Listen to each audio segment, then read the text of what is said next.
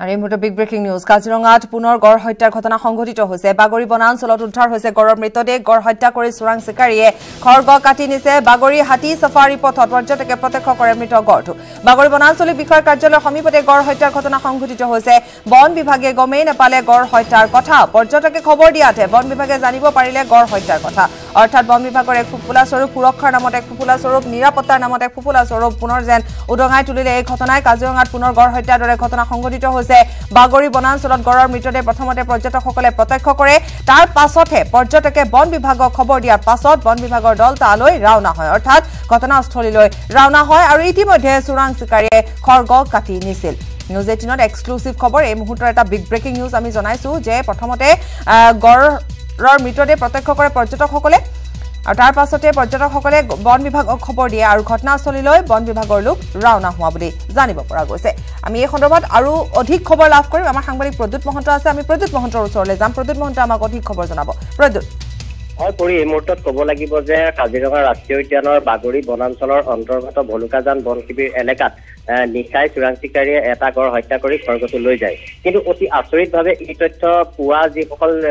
পৰ্যটকে হাতী চাফাৰী কৰিবলৈ গৈছিল সেই পৰ্যটকসকলেহে এই মৃত অৱস্থাত গড়টো প্ৰত্যক্ষ কৰে তাৰ পিছত কাজিৰঙা ৰাষ্ট্ৰীয় উদ্যান কৰ্তৃপক্ষক বিষয়টো অৱগত কৰে আৰু বিষয়টো অৱগত কৰাৰ পিছত কাজিৰঙা ৰাষ্ট্ৰীয় উদ্যানৰ যিসকল বনকৰ্মী আছে তেওঁলোকে ঘটনাস্থলীত উপস্থিত হৈ গড়টো চিকাৰীয়ে হত্যা কৰি খৰ্গ নিয়াৰ কথাটো নিশ্চিত কৰে আচলতে পাপুৰি এই মুহূৰ্তত ক'ব লাগিব যে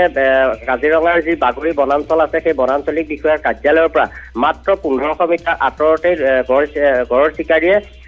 গুলি মাৰি গড়টো হত্যা কৰি খৰ্গ লৈ গ'ল কিন্তু এই তথ্য আচলতে কাজিৰঙা ৰাষ্ট্ৰীয় উদ্যানৰ কোনো বিষয়া কৰ্মচাৰীয়ে জানিব নোৱাৰিলে কিন্তু প্ৰথমে জানিব পাৰিলে পৰ্যটকসকলে সেই কথাই এটা এনেধৰণৰ ঘটনা এটা কথাই প্ৰমাণিত কৰে যে কাজিৰঙা ৰাষ্ট্ৰীয় উদ্যানত আচলতে নিৰাপত্তাৰ নামত যেনে ধৰণৰ ঢাকঢোল বজোৱা হৈছে সেয়া কেৱল ঢাকঢোলতহে সীমাবদ্ধ আছে ইয়াৰ আচলতে কোনো ধৰণৰ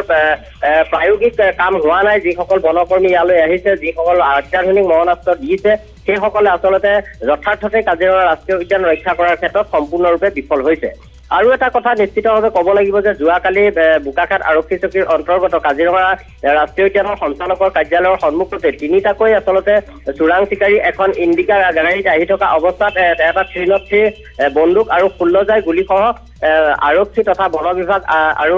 বিশেষ অভিযানকাৰী বিভাগে আটক কৰিবলৈ সক্ষম হৈছিল গতিকে এটা কথা ক'ব লাগিব যে যি বন বিভাগে আজি প্ৰাথমিক তথ্য প্ৰকাশ কৰিছে সেই তথ্যত এটা কথাই নিশ্চিত কৰিছে যে এই দলটো মৰিগাঁৱৰ পৰা আহিছিল কাজিৰঙা গড় হত্যাৰ উদ্দেশ্যে যোৱাকালি আটক কৰা দলটো আৰু সেই দলটোৱে হয়তো কোনো লোকক বাগৰি বনাঞ্চলৰ অন্তৰ্গত কোনো অঞ্চলত নমাই থৈ আহিছিল আৰু তেওঁলোকে আচলতে কাজিৰঙা ৰাষ্ট্ৰীয় উদ্যানৰ ভিতৰত প্ৰৱেশ কৰি অতি সন্তৰ্পণে গড়টো হত্যা কৰি খৰ্গ লৈ যাবলৈ সক্ষম হৈছে ইতিমধ্যে কাজিৰঙা ৰাষ্ট্ৰীয় উদ্যানৰ যিসকল শীৰ্ষ বিষয়া আছে সেই শীৰ্ষ বিষয়াসকল ঘটনাস্থলীত উপস্থিত হৈছে আৰু তেওঁলোকে প্ৰাথমিক তদন্ত আৰম্ভ কৰিছে ইতিমধ্যে ঘটনাস্থলীৰ পৰা 4টাকৈ